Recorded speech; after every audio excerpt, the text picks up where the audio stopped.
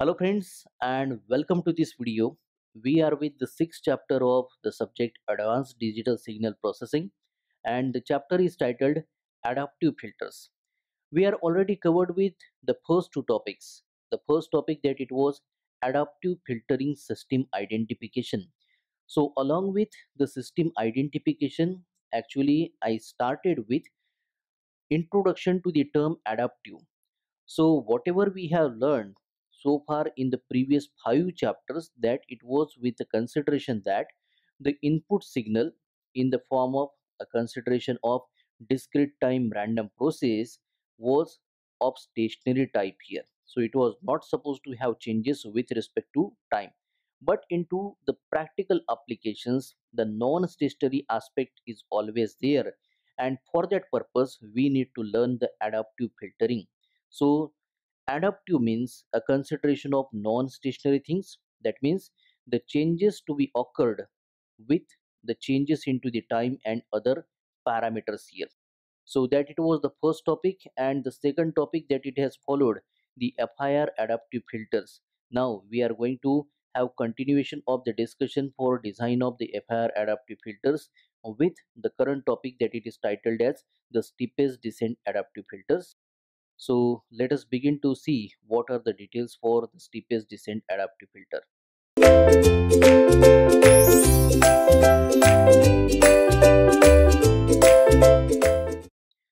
So here we can start with our topic, steepest descent adaptive filter.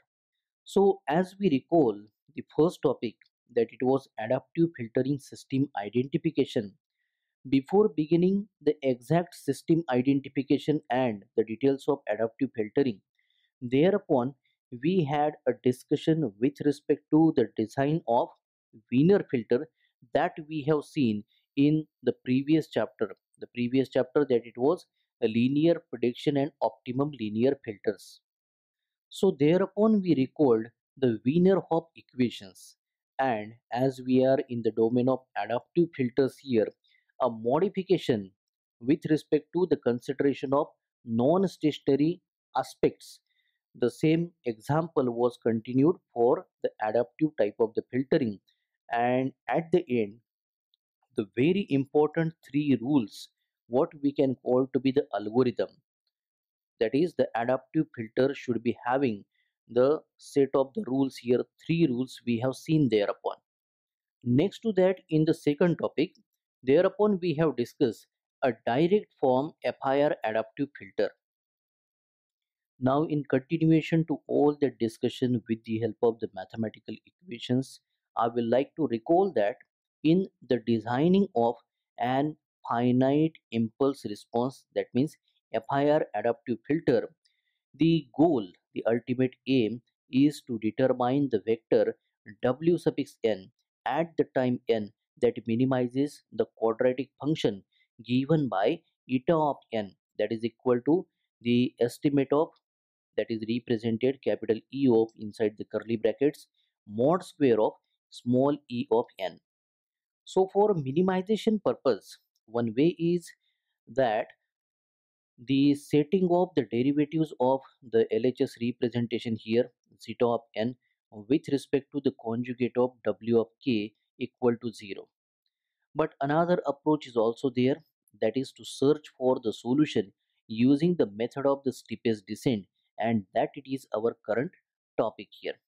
Now the method of steepest descent is basically an iterative type of the methodology or procedure, you can say, that the basic idea, the particular procedure. So let us consider here that w suffix n will be an estimate of the vector that minimizes the mean square error denoted by zeta of n at the time small n. Now at the time n plus 1, a new estimate is formed by adding a correction to this w suffix n that is designed to bring w suffix n closer to the desired solution. Now the correlation here involves taking a step size that is represented by mu in the direction of the maximum descent down the quadratic error surface. So for example, let us discuss that there it is a three-dimensional plot of a quadratic function of the two real valued coefficients denoted by the w of 0 and w of 1 here. So here we have the quadratic function of the two weights shown with the help of the three-dimensional plot here, and below that here we have the mathematical representation of zeta of n in terms of w of 0 and w of 1 here. So zeta of n is equal to 6 minus 6 times w of 0 minus 4 times w of 1 added by 6 times the addition of squares of w of 0 and w of 1, finally added by 6 times the multiplication of w of 0 with w of 1. Now here if we talk about the boundaries or the counters of the constant error that we are focusing on, when it is projected onto the w of 0 and w of 1 plane, so it will be forming a set of concentric ellipse here that we are going to show with the help of again the illustrative form here. Now the direction of the steepest descent at any point in the plane is the direction that a marble would take if it were placed on inside of this quadratic bowl, and mathematically this direction is given by the gradient, and this gradient is a vector of the partial derivatives of the zeta of n with respect to the coefficients w of k. For the quadratic function into the previous equation, the gradient vector can be represented here. So for gradient, we have the use of symbol delta here. This is basically the vector spatial del operator, and with this particular notation, we are not having any kind of dot or the cross sign with the operand here. So here we have del zeta of n. So as this is the gradient, it is basically a ratio here. So into a matrix form, a column matrix having only the two rows, a single column here, we have the first element denoted by the partial differential. So partial differential del w of 0 for zeta of n, and the second element is del w of 1 of zeta of n, where we can represent it as the first element with respect to the earlier mathematical equation.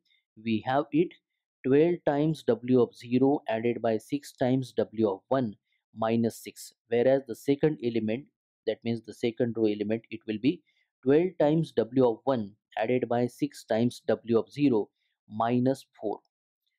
So as we had already discussed the elliptical form for the counters here, so for any vector that in general represented by w, the gradient is orthogonal to the line that is tangent to this elliptical path or the counter of the constant error at w shown with the earlier illustration here. But since the gradient vector points in the direction of the steepest ascent here, the direction of steepest descent points in the negative gradient direction is there.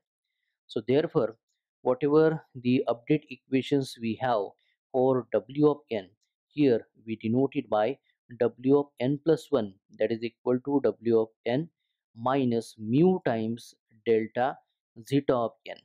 So here the step size mu is affecting the rate at which the weight vector moves down the quadratic surface and must be a positive number.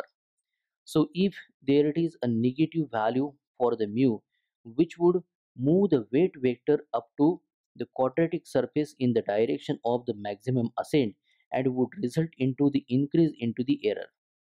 Now if it is any very small value of the mu, the correction to w suffix n vector is of course a small one, and the movement down the quadratic surface is very slow, and as mu is increased further, the rate of descent will increase.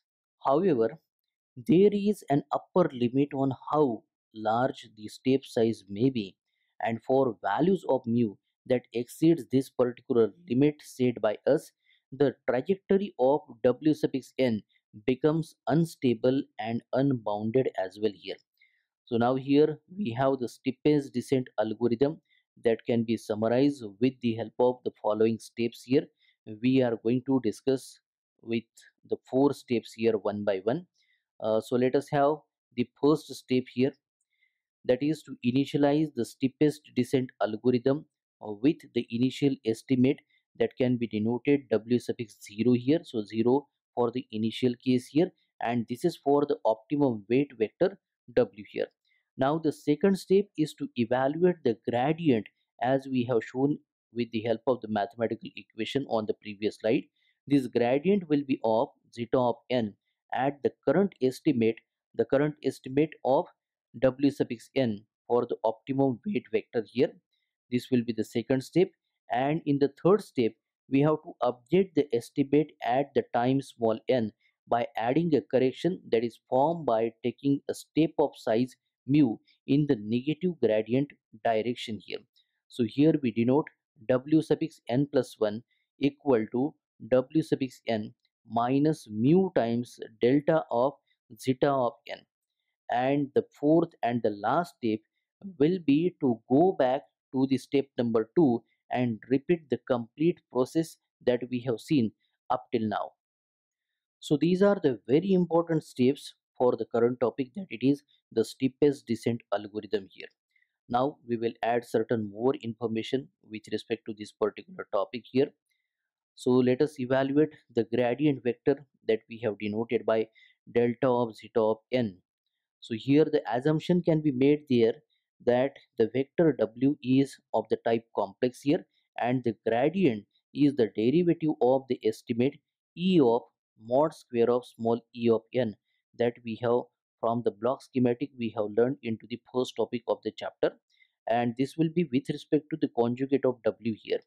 So therefore we have delta zeta of n is equal to delta estimate of mod square of e of n if we substitute it. So by the next step we can also represent it to have, first of all, the estimate of, inside there it is the gradient of. So delta in multiplication, not exactly the multiplication, there it should not be any symbol there. So delta mod square e of n here, and we can also apply it to the conjugate form only. So here we can write estimate of e of n multiplied by here delta conjugate of e of n here. And as we have delta conjugate of e of n to be represented as minus conjugate of x of n being the input discrete time random process here. So it will follow that the gradient zeta of n will be equal to minus of the estimate of e of n multiplied by conjugate of the discrete time random process x of n here. So therefore, if we have a consideration of step size represented by mu, the steepest descent algorithm will take the form w suffix n plus 1 is equal to w suffix n added by mu times the estimate of e of n multiplied to the complex conjugate of x of n. Now, in order to check the steepest descent algorithm having the update equation for w suffix n here, let us have the consideration that the case is of the stationary process, and where the representations, the usual notations, x of n for the input discrete time random process and the desired signal denoted by d of n. So x of n and d of n, if they are jointly wide range stationary random processes, so that time mathematically we can represent that capital E of the multiplication E of n with the complex conjugate of x of n will be equal to the estimate of d of n into conjugate of x of n minus the estimate of w suffix n transpose multiplied by x of n with the complex conjugate of x of n.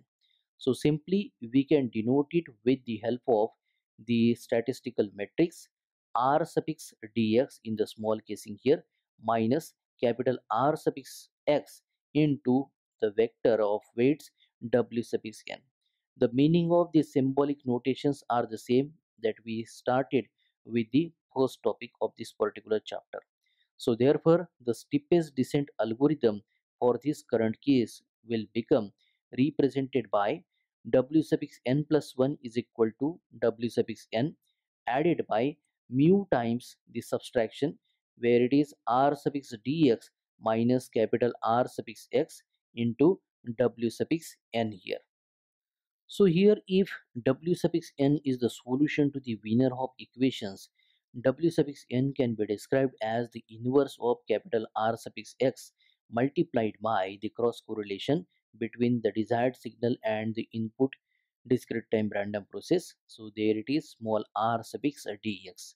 So therefore the correction term will be equal to 0 and w suffix n plus 1 will be equal to w suffix n for all the values of small n here.